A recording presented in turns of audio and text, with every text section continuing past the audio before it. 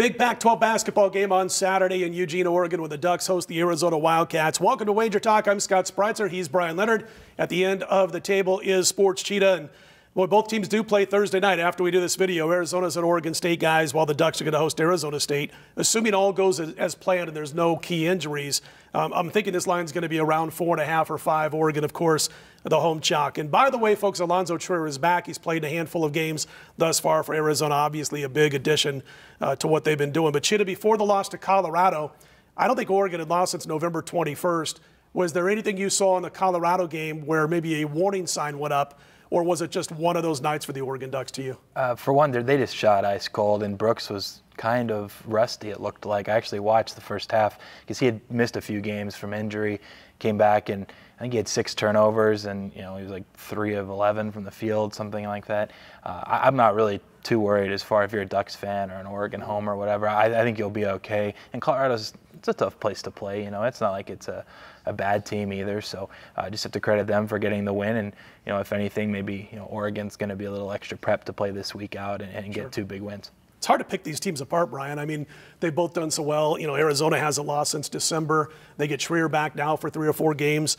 I guess if you're going to split hairs and try to find a weakness, you might say the Oregon Ducks are good. Excuse me, the Arizona Wildcats are good, but not great behind the arc. Well, you've got an Arizona team, and I think there was 17 that they'd won before they played Colorado. But you got an Arizona team who's done very well on the road. They're 5-0 against the spread on the road. That's what you really want. You want a team that's been able to cover on the road and win on the road when you go into a tough position like this in Oregon. And I made the line 4.4, but if it does come out 4.5 there, I'd prefer the Arizona side just because of what they've done on the road. And as you mentioned, his first game back, obviously he didn't play very well. Well, they are playing this game on Thursday, which is tomorrow because we're taping on Wednesday, as you pointed out. So considering if everybody comes out healthy, it's a totally different ball game than if somebody gets hurt. So keep that in mind when you're watching. Make sure everybody's going to play. But, I think it's a little bit high. Arizona's probably slightly better to me and what they've done on the road. So. And if I said that wrong, by the way, I meant that Oregon Ducks are a little bit shaky. Well, they're good, but they're not great from area code 3. And that's about the biggest weakness you can find with these two teams. And Cheetah, I was going to ask you about how you adjusted your power ratings, for Arizona, because outside of Parker Jackson Cartwright, they really didn't have a lot of guys until Trier came back. They didn't have a lot of guys with the big separation between their assist to turnover ratios. Trier kind of changes things up a little bit now. Yeah, and he's actually, I don't even know if he's played the best he can. I mean, he was so fantastic, in past seasons, and he hasn't been able to play. And the great part is he wasn't like he was injured or anything. Right. It's just been the suspension. And now that he's back, he's been practicing in full strength. And it'll be a quick adjustment. I think they still have a ways to go. I think if he takes over and becomes, just glimpses of what he was just a year ago or 2, I made him worth 2 points though for the actual value in that player. I think it was quite the upgrade.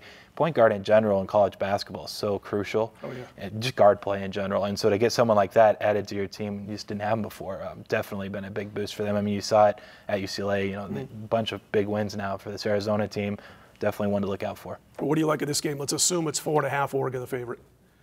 You know what? It's one of those where I'm not going to bet the spread if it's right there, but you could probably get me or sell me on playing the plus 180 money line on Arizona. It's one of those where I think it's going to be a close game either way, and if you're getting plus 180 on a maybe what ends up being a flip late with 2 minutes left in a tie game, I'll take that every time. So it's hard to really convince me on a spread. Sure. But Dylan Brooks, and I think it was him that hit the game winner against UCLA at home, basically at the buzzer from 3. I mean, they've played close games and won them themselves. So I'll ultimately be staying away, I think, unless it gets out of hand.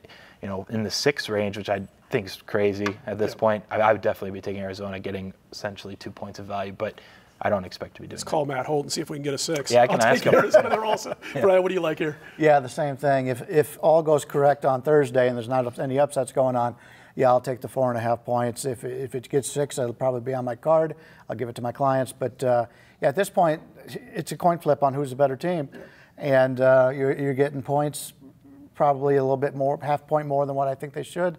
So at this point, I'm leaning with Arizona. We're in agreement. I mean, they're a different animal, the Wildcats, with Alonzo Trier back in the lineup, obviously, than they were just a few weeks ago. Take $10 off any package at WagerTalk this week, and that includes those Super Bowl packages, folks. All you got to do is use Super Bowl 51 for your password. For Cheetah, for Bryan, I'm Scott. Stick around. Marco and the gang. A lot more to come with both the Super Bowl and college basketball. We are WagerTalk TV.